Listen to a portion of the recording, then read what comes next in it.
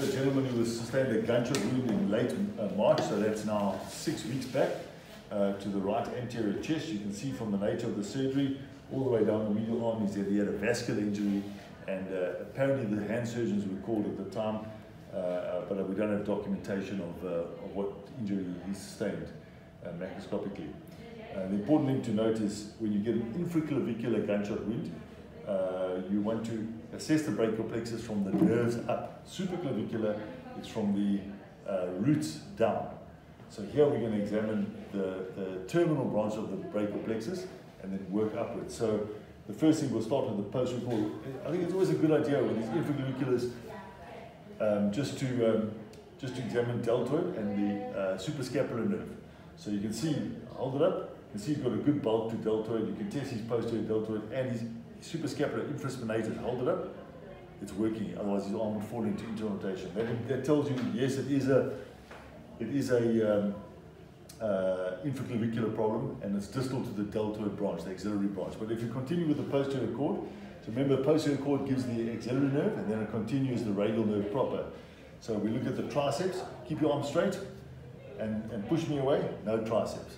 If we examine the next nerve down, the next muscle down is the brachioradialis. Bend up to your mouth. You can see brachioradialis contracting, so he's got some brachioradialis.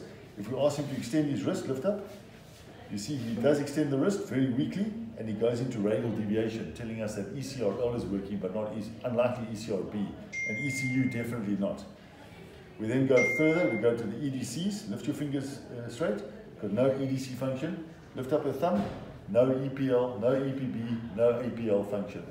So the only part of the posterior cord / radial nerve that is working is brachioradialis and ECRL.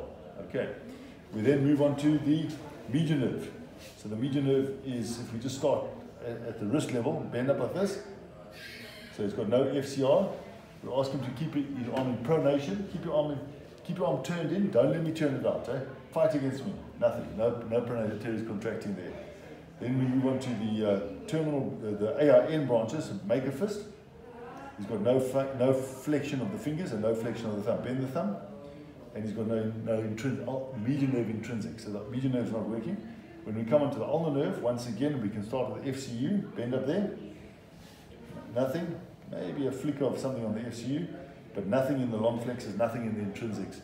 When we tested sensation, he's got no sensation in the median nerve, but he does have some deep protective sensation in this part of the hand. He doesn't enjoy that, but that could be coming to the radial nerve. He does have sensation in the radial nerve distribution.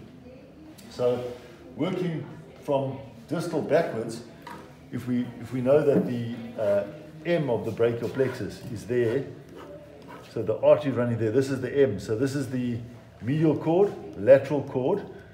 The lateral cord continues as the musculocutaneous nerve, which sorry, I didn't document that, but you can see bend up. He's got no biceps. Any attempted elbow flexion bender is through the brachioradialis. He doesn't have any contracting biceps. Don't make that mistake in the exam or when you assess these patients. So that's just using the brachioradialis to flex. So the musculocutaneous nerve is not working. The lateral limb of the median nerve, this is the median nerve, the lateral limb of the median nerve, and the medial limb make up the median nerve. This is the motor function in there is pronator teres and FCR, and these are not working. The motor function coming into the median nerve from the medial cord is all the FDSs, the FTP index and middle, FPL, and the thenar muscles, and none of those are working.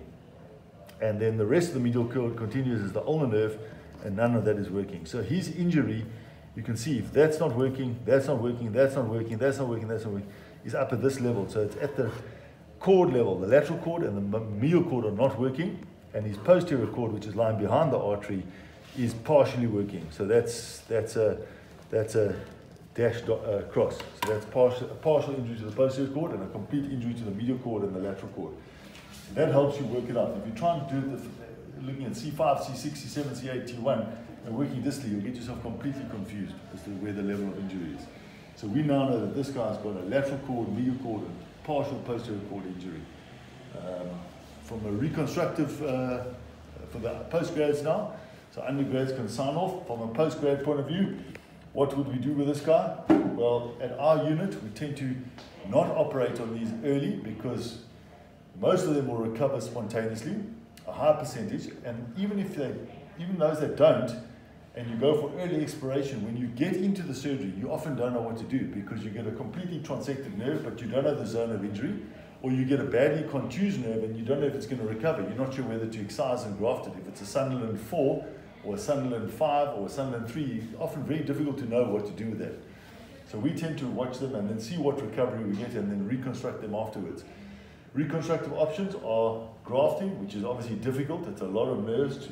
Your donors are your two sural nerves and your radial sensory nerve, your medial cutaneous nerve of arm and forearm. But it's a lot of nerve to graft. Plus, it's going to be a very difficult area to go into because of the previous arterial injury and maybe arterial surgery or arterial grafting. So preferable to that would be to rather do nerve transfers. But to do nerve transfers, you have to have something to recover. And if nothing recovers, then you're going to have to go and graft his proximal brachial plexus. And then if he does get a fairly good recovery and protective sensation, but no motor recovery, if hopefully his posterior cord fully recovers, we can do tendon transfers to give him a good hand. And the one we prefer to use there would be brachioradialis to the FPL to give him some pinch, and then ECRL to the FDPs to give him grasp. So you'll have lateral key pinch and grasp, and you'll hopefully have enough EDCs to release. So you'll have grasp and release. It'll be a very diminished hand, but it'll definitely be a lot better than he's got now. But that's incumbent on the fact that the posterior cord is going to fully recover. If it doesn't, well then we're probably going to have to go and do a nerve grafting, which will be a very treacherous and difficult operation, but that's the only option you've got. Okay, you can see already he's burnt himself, so he's lost his protective sensation, and that's another reason to go and graft him, because the tendon transfers will never restore the sensation, they'll only restore the motor function. So that's the reconstruction for this guy down the line, but we would wait at least 4 to 6 months and monitor him for an advancing Tinel sign to see what's recovering, and hopefully he starts getting pro-grade recovery. So his triceps might start recovering, and then his biceps and brachialis, and then we know he's on the route to gradual recovery. So only once he's plateaued will we consider the secondary interventions. Okay.